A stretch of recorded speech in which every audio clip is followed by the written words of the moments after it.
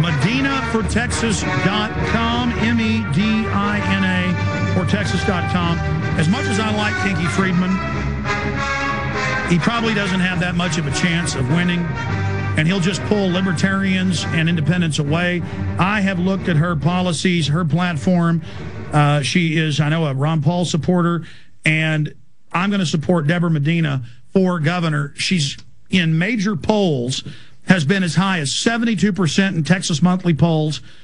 In fact, they've had the poll multiple times. She began at 44.58, or right at 45%. She's now grown in the latest poll to 72% in a statewide Texas monthly poll. Other polls show her neck and neck or leading or only slightly behind. People don't like Kay Bailey Hutchison, who is a steering committee member of the North American Union Bilderberg Group, on record. That's in mainstream news. Rick Perry bragged to the Dallas Morning News that he was violating the Logan Act, federal law. In 2007, he went to Istanbul, Turkey, and spoke to the private group who's involved in taking over a lot of Texas utilities. But he's only been a speaker, being vetted by Bilderberg. She is a steering committee member. There's only 4 in the United States out of 125 world leaders. She is bad news all the way. Rick Perry is absolutely terrible as well for NAFTA and GATT, open borders, though he acts like he isn't. He supports the NAFTA superhighways, the Trans-Texas Corridor, trying to block the legislature from blocking it twice.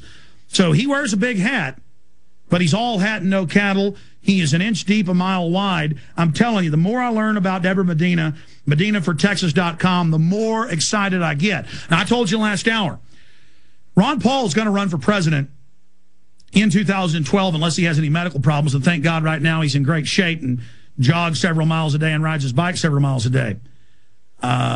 But we need to draft him to run early, and we need to support his son, who I told you was going to run 6 months before it was announced that Rand Paul was going to run for U.S. Senate, and he's going to win unless there's election fraud.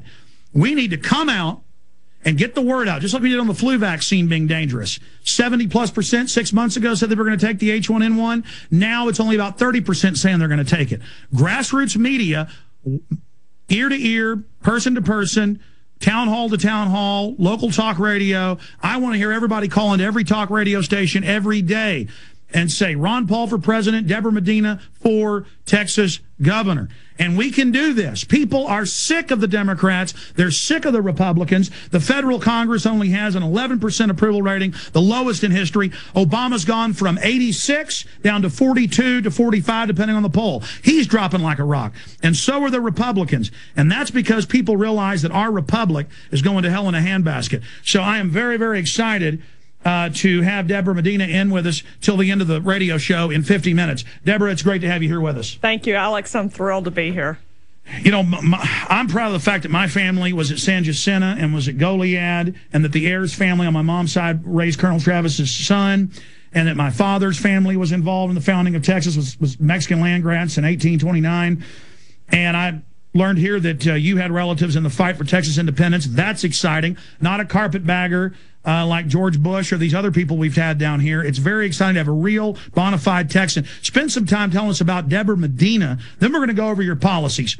All right. I born and raised in South Texas. Daddy worked for the phone company. Mom was a stay-at-home mom. 4 kids in my family. Husband and I both went to public school in Beeville, Texas. I say that I grew up on a farm. Mama bought mayonnaise, mustard, and ketchup at the grocery store. We raised everything else we ate there on the farm. Butchered chickens, butchered hogs, butchered cows, milked a cow, that kind of thing. Registered nurse by profession. Moved with my husband in 1989 to Wharton, Texas, and have been very active in politics. Your listeners may know that Wharton is smack dab in the middle of Ron Paul's congressional district. So I have grown up politically, if you will, under his mentoring, understand a little bit about economics and the rightful role of government, the proper role of government in our lives, and got tapped actually as I was in Houston preparing for an In the Fed rally, helping the organizers in Houston get ready for that first In the Fed. You'll remember we held those all over the country at every Federal Reserve Bank last November. And it was November a year ago that someone said, Debra, why don't you run for governor? I knew right away that I didn't like the choices we were going to have come March of 2010. It took me about 4 months to decide I would get in this race, and I'm fighting for all I've got. We're seeing people jumping on board every day, and we really need help to make sure that we win this race in Texas. Sure. I mean, Kinky's a nice fellow, and I want to be able to support him, but when I had him on 4 or 5 months ago, you hadn't yet declared you weren't on the radar yet, or you were just getting ready to, and because compared to Rick Perry and the Democrats and Kay Bailey, he's great. But I'm sorry, I think Kinky should get behind you, because Ron Paul has the grassroots system. He became a focal point for people that understand the shadow government, the New World Order, this entire system.